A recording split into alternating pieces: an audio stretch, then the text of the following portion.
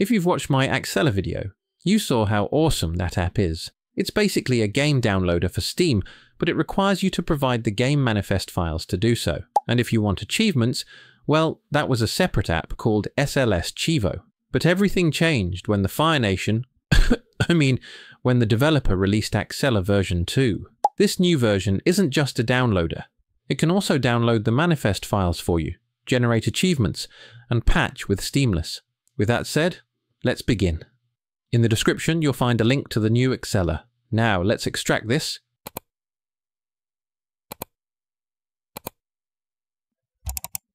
Go to Properties, Permissions, and make sure this is checked. Now, right-click on this file and click Run in Console. If you had installed Accela before this video, that's totally fine, because this installer will just replace the old one. Let's run Accela. You will find it in all applications. Now, it might take a few seconds to launch, so here's something to pass the time. Alright, here it is. As you see, it looks pretty much the same as before, except now we have some new buttons down here at the bottom. The first one is Search. This is where you search for the game you want to download. This one is a library manager, so you can manage or uninstall your installed games. This one is your audio settings. This one is for customizing the color of the UI.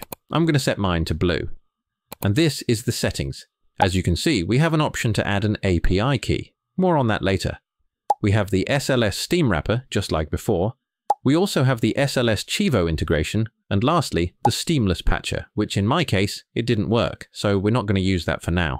But if you run into this error when you launch your game later, it means you actually need Steamless. Lucky for you, because I actually have a video that you can follow to fix it. The next step is to go to Morrenus' website. The link is in the description. To put it simply, this website will let us download manifest files, but also, since it's integrated with Accela, Accela can download the files for us. But for that to happen, we need an API key. And to get the API key, we need a Discord. So click Continue with Discord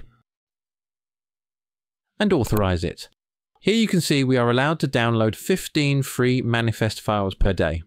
So click API keys, click View Pricing, and you'll see there are more options to increase your daily quota. You can either level up in the Morrenus Discord server or pay for a subscription to get even more. But to be honest, if you need to download more than 15 games a day, then what the hell are you doing with your life? Anyway, go back to this page and click Generate API Key. Copy it and paste it into Accela. We're going to enable SLS-steam wrapper as well as the SLS-steam option. But for the SLS-steam, you don't have to watch my SLS-steam video because Accela will take care of its setup for you. Let me show you. Click on Run SLS-steam and the console should open.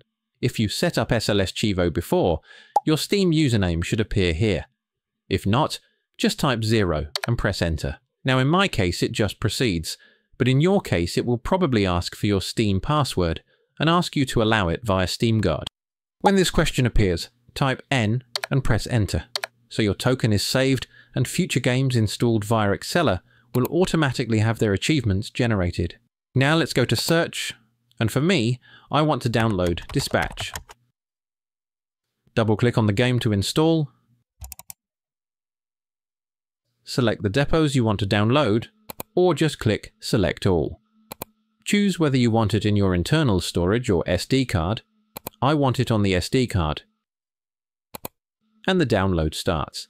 You can actually download multiple games now, and they will be placed in a queue. We even have controls here to manage the download queue. If you're wondering why Accela kept changing colors throughout this video, it's because this isn't the first time I tried making this video, and I kept forgetting what color did I set it to before. Alright, the download is done. Simple click yes to restart Steam. And there we go. Dispatch is here, and I already had 6 minutes of playtime from my previous attempts of making this video. Achievements are also enabled, as you can see. I had to patch this with Steamless for it to work. I've set the Proton to experimental. If you run into an error that says content is still encrypted, simply uninstall and install it from within Steam, and it should work. Now let's try to launch the game.